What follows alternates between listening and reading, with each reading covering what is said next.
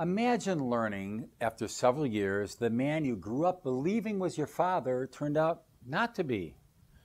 New evidence has come to light that Barack Hussein Obama's real father may have been Frank Marshall Davis, a former member of the Communist Party USA.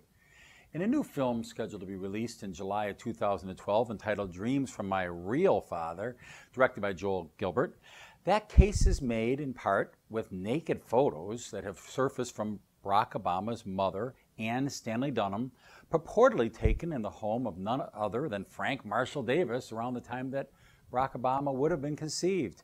Now, could this have been the same Frank, that close family friend and mentor Obama affectionately referred to in his autobiography? Well, if Barack Obama did indeed learn that Frank was his biological father at some point in his life, it would have meant that the birth certificate he presented to the world before was fraudulent, and that he would have known it both before in 2011 and to this very day. That would have been an impeachable offense, since presenting a fraudulent identification document is a felony under Title 18, Section 1028 of the U.S. Code, punishable by up to 15 years in prison.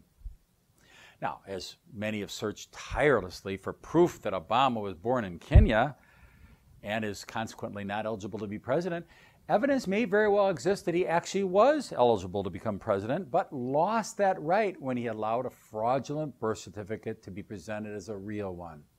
Now, regardless of whether Obama will be disqualified in the 2012 presidential ballot for having a father from Kenya, or for presenting a false birth certificate, or perhaps for accepting financial aid from some foreign student scholarship, the question remains, will Barack Obama soon be escorted out of the White House in handcuffs? Time will tell. And speaking of time, we're out of time. I'm Jerry McLaughlin, concluding another episode of Shattering Stereotypes.